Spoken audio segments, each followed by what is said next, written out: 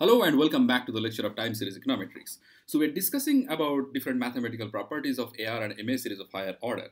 And in this lecture, we are going to talk about the covariance of AR2 series, and we're particularly going to talk about Yule-Walker equation, which we'll see has a lot of implication in what you're going to do next.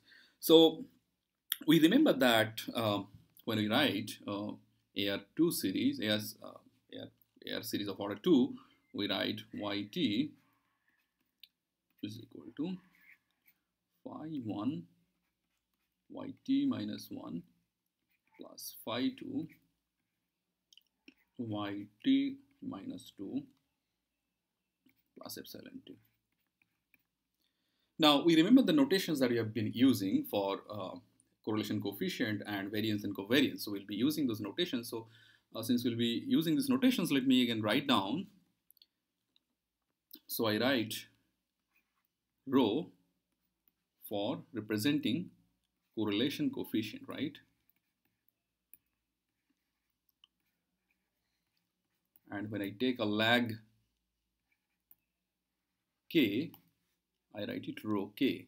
Okay, so it's a correlation coefficient for lag k, and I write gamma for representing covariance, right?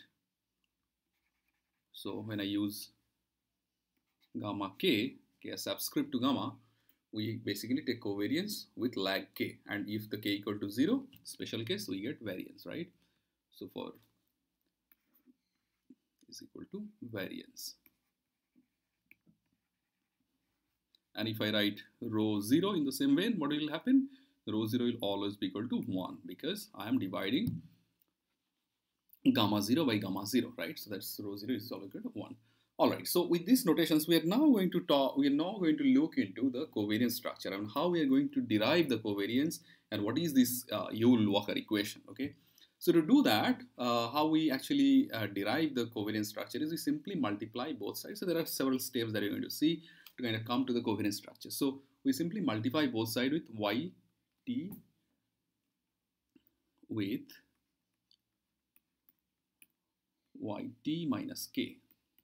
Okay, so introduce lag k here.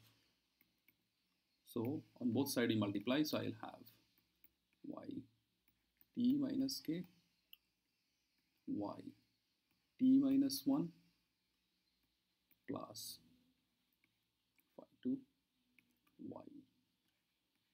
yt minus 2 into yt minus k, and then at the last term, error term, epsilon t into yt minus k. So now if I take expectation on both the sides, so I'll have expectation of yt minus k, phi 1, expectation of yt minus k, yt minus 1 plus phi 2, expectation of yt minus 2, expectation of yt minus k. Let me reduce the size here, plus at the last term where I write expectation of epsilon t yt minus k. All right, so what it means, so from here what you get is this first term is basically the covariance term. So you can add the expectation of yt and expectation of yt minus k, which is basically 0 because the series is stationary. So you're not getting into that. You simply straight away write the left hand term is cov. Basically we take a covariance, right? So we basically use gamma k, covariance with a lag of k, right? And then is equal to phi 1. And the second term is going to be what? So we have this t minus k and t minus 1. So that means I have a lag of k minus 1, right? Gamma k minus 1 plus phi 2 2. This one would be t minus 2, t minus k. So gamma k minus 2. Gamma k minus 2. And the last term is actually going to be 0. And this is interesting to note that it will be 0 as long as our k is not equal to 0. As long as our k is not equal to 0. If k is equal to 0, then I'll have a sigma square term here. Okay. So if k equal to 0, I'll have a sigma square. So let us assume that k is not equal to 0. So I'll write for k is not equal to 0. For k not equal to 0. Because the moment I have k equal to 0, I will have a sigma square term that will come from this part, expectation of error term into yt minus k. So this is basically the basic form of Yule-Walker equation. Okay, this is the basic form of Yule-Walker equation.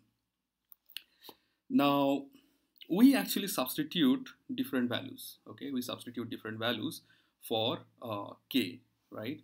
And we're going to see by substituting different values what we get. So let me again write down. The Yule-Walker equation is nothing but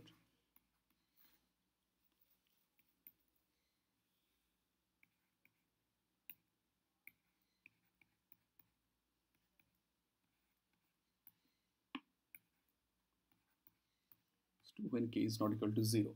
Now if I divide both the side with gamma 0, what I'll get is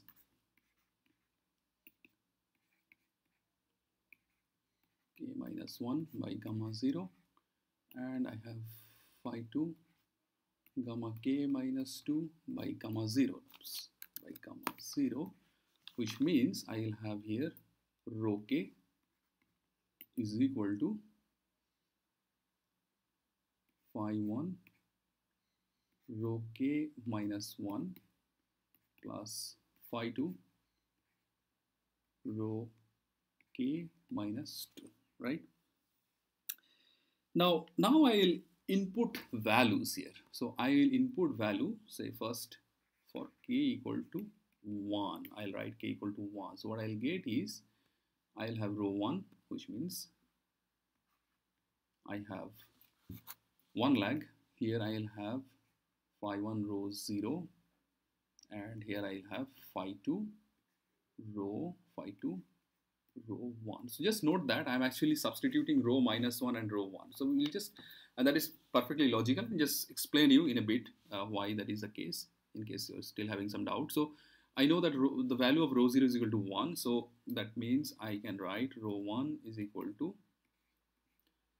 phi 1 plus phi 2 into rho 1. Very simple equation. Now I have, what I'm going to do is I'm simply going to take rho 1 on the left, and that means I will have the value of rho 1 is equal to phi 1 by 1 minus phi 2.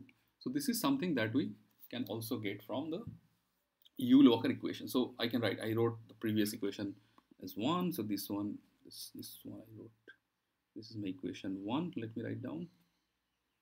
This is my equation 1, my Yule-Walker equation 1.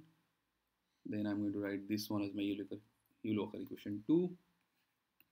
This one I can write Yule-Walker equation 3. So basically all these byproducts that we get from the equation. Now I will substitute k is equal to 2. Okay, so for k is equal to 2, what I can write is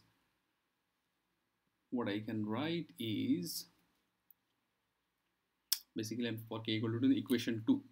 So rho 2 is equal to rho 1, phi 1 rho 1, and then phi 2